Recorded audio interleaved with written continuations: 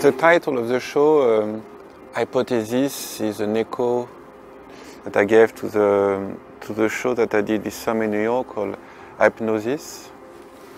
And this exhibition in Milan being, in a way, the following up, of the first attempt to bring all those Marquees together and produce a sort of dramaturgy with them. So I never really repeat twice the same act, but I was interested by pushing a bit and learning from what I did in New York in order to produce an hypothesis of what this exhibition might be about. So hypothesis is this idea that a collection of art objects together can become more than a recollection of objects, but can produce a sort of a dramaturgy by itself, So the act of exhibition is also an act of production of forms.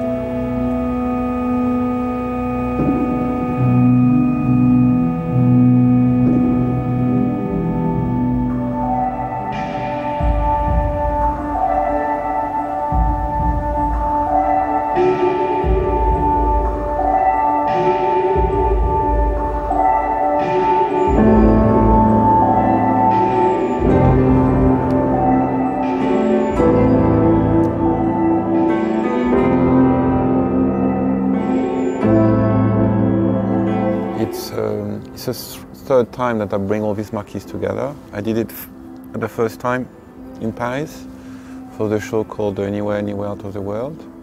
But they came together as an ensemble, so to speak, as an instrument. But I didn't really have time to do much with them, so I believe I did something like 3 minutes of sort of a musical anagram, I can say composition really. And then for the show in New York, we did work in the studio, in my studio, with keyboard and virtual Marquees and trying to produce something else with it. What happened in New York is that the Marquees were in display, so I just had some keyboards. And at night, we invited a couple of musicians to come and play them. So it became in New York then a sort of a proper instrument.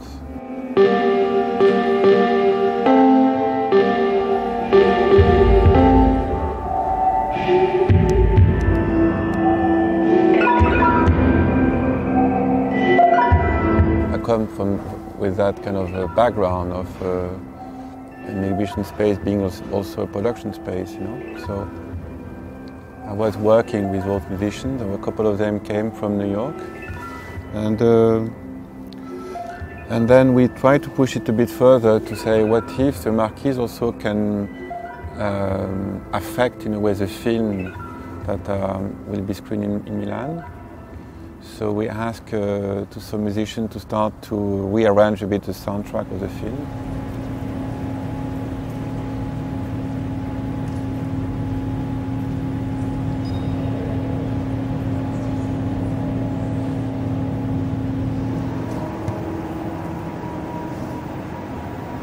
On double-hung windows, shades and blinds, heavy curtains tied back with a sash. An armchair, a coat rack, and a suitcase. A wooden brass sideboard.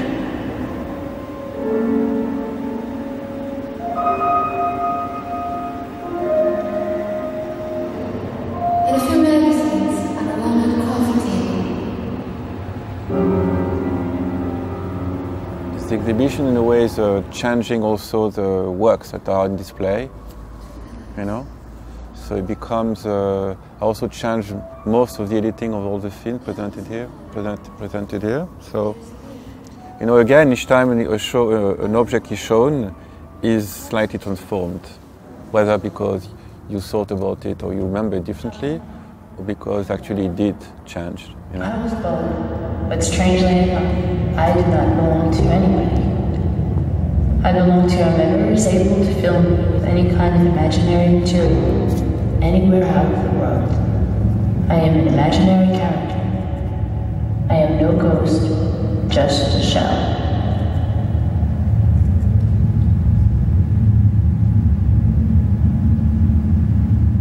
I will call that form of display more on the side of the dramaturgy rather than choreography, you know. Although the show starts with an element of a choreographic work, you know, of Cunningham, but I'm more inclined to think about dramaturgy, some kind of like legacy from the 18th century. But interesting to move on that direction. You know, it's still an exhibition, so I'm not trying to do something else.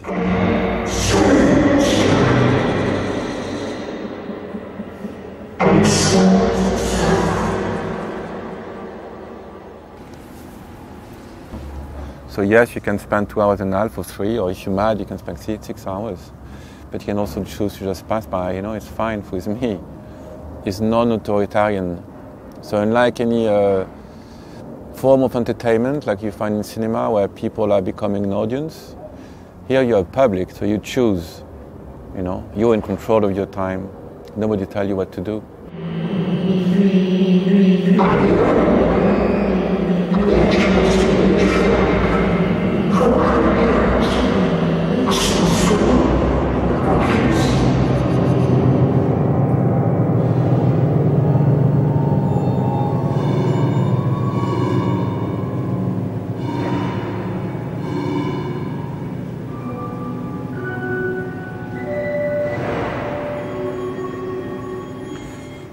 I discovered this work when I worked on with Carlos Basualdo in Philadelphia on a show called Dancing Around the Bride.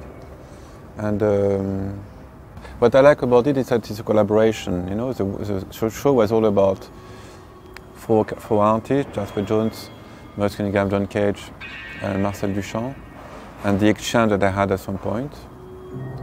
The fact that form doesn't belong to a signature, but to a poetic conversation that these guys had together, the bachelors, you know. And so this piece is interesting because there's a set of Jasper Jones. There was a set designed by Jasper for Cunningham performance or choreographic work. But that's also a copy of Marcel Duchamp Large Glass. And so already that fact that you have a motif that is exchanged, you know, and move among different generations was interesting.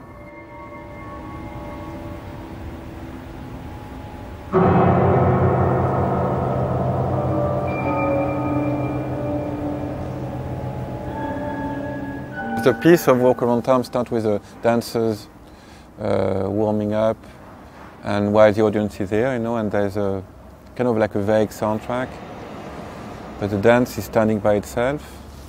And it's a movement of life, you know. There is no time is a moment we share, and it's not scripted. So there is not such a thing of a time like a timeline, no. It's the time of the breathing. It's the time of there is no structure, so the piece can be long or short, but it's not determined or predetermined by a composition. So to answer why is that because it's also the time you choose to spend looking at an artwork. It's all about that, you know.